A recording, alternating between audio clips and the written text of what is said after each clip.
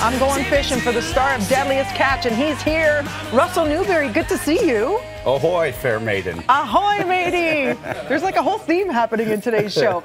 So good to see you. You're here, of course, for the International Boat Show. I am. I'm here for the boat show, so come on down and, check out the anchors. Could we talk about the life that you lead and the bravery you need to pull this off? Oh, my goodness. It would be like going into a hockey rink, standing in the middle of it with a fire hose, with the whole hockey rink moving is what it would be like. So when you set sail, you are literally hundreds of miles deep into the vast expanse of ocean. It's about 300 to 400 miles, yes. So if trouble should ensue.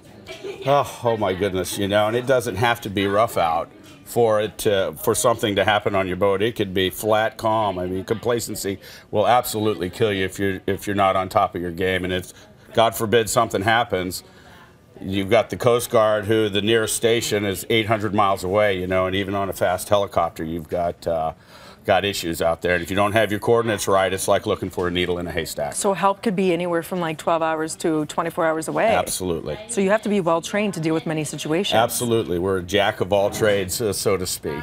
And then, of course, when you catch something super impressive, there's no better reward or feeling. We actually have a picture. No. Talk us through. Oh my goodness. Gosh, look at the scale. 491 pounds that big halibut was. And at that time, she was worth, well, for easy math, $4 a pound. So you eat that meat? Oh my goodness, that is so delicious. If you've never had a halibut, you've got to try halibut. How the heck did you reel this thing in? Well, we did it hydraulically first of all to start with. So you just push the button, and she came to the top. And when it was like a barn door. It was like, oh my goodness. Of course, everybody's got dollar signs in their eyes. It's like you are coming aboard this boat. Because it was worth $2,000. It's the size of a whale. I had no idea they could get that big. I really didn't. Absolutely. Welcome to Alaska. A whole other world under there, huh? And I hear you have quite an impressive king crab catch story as well. Oh my goodness, the king crab is so delicious. It's another thing. In fact, the very first king crab that we catch,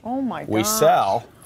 But the second one we eat. The second one you eat. The second one we eat. The first one, we got to get our profits going. You know what? Have you seen blue lobster? Because we have them now at the Ripley's Aquarium. We just opened it up, and I think it's 1 in a million or something. I have not been there, but I'm supposed to go there on Thursday, to check it out. And I'm really excited about it. Anything that has to do with water or fishing or, boats, I have a huge interest in. What is the coolest thing you've seen while being out there that people wouldn't, there's so much majestic beauty that happens that you Oh my goodness, and what you don't realize is the way the Aleutian chain goes out. It's a volcanic, it's part of the Pacific Rim of Fire, and you've always got something shooting up into the sky, and so there's always majestic rocks and lava. Is it like Life of Pi? No. Is it? Did you see it with the schools of fish? Movie. I tell you what, and we do, and the dolphins and the whales, and we can't forget about the sea life that we have out there. I mean, there's nothing cooler than watching